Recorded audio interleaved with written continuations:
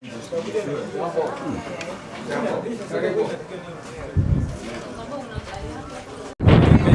is a little museum at Olduvai. We're at the Olduvai Gorge.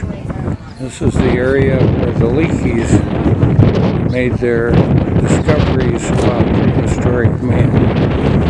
And archaeological work going on here for well over 50 years. This is the Olduvai Gorge.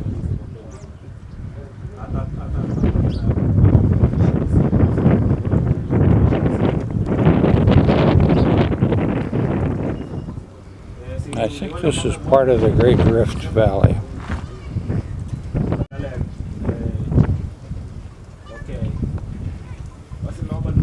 It goes all the way up into the Middle East.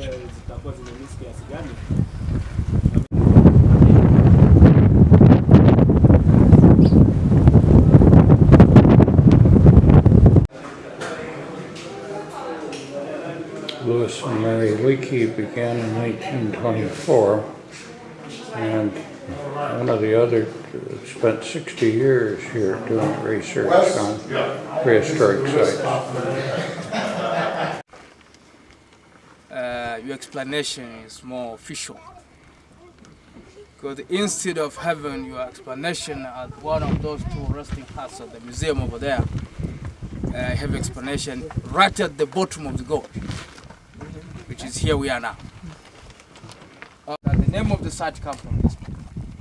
But Maasai call it Olduvai. In English, we call it the wild sisal.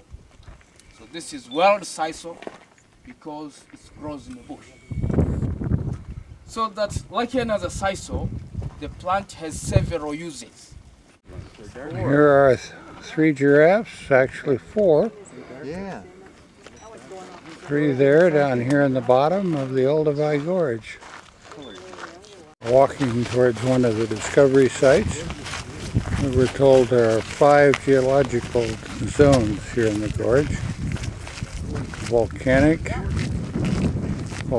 ash, and then sediment from a lake, and 2 more layers of various kinds of volcanic ash.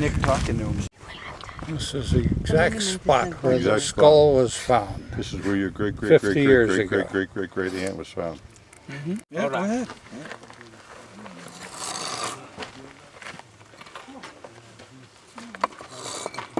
A lot of exceptions which were discovered because they are well displayed and well illustrated.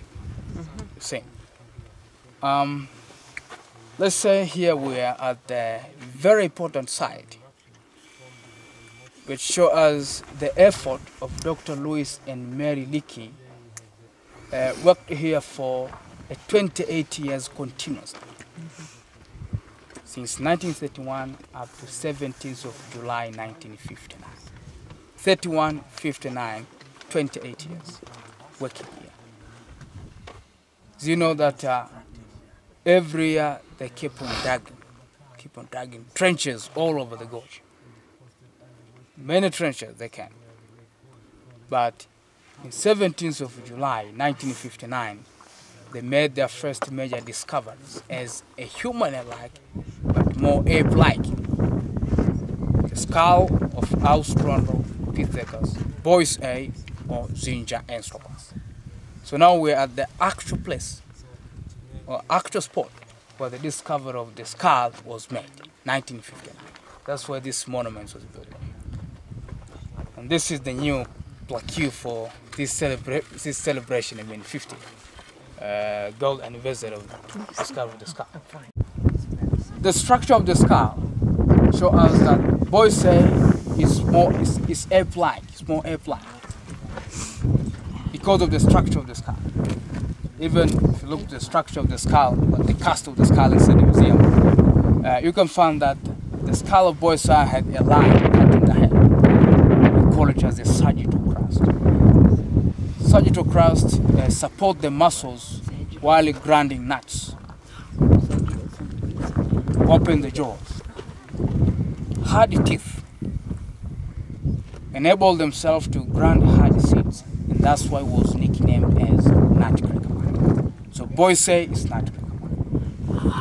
But in the other hand, that the boys say it's more ape-like because of the brain size capacity. They had a big skull, yes, everybody knows. But having a big skull is not the matter. Because the matter is what is in the skull, not the big of the skull.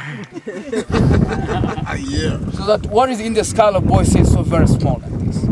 400 cc or cubic centimeters of brain size capacity. This was the site of, I don't know, village is not the right word, but a place where a clan hung out. And the skull found here dates back to 1.7 million years ago. It was pre-human, but Homo erectus was found here. And that dates back to about 1.2 million years ago.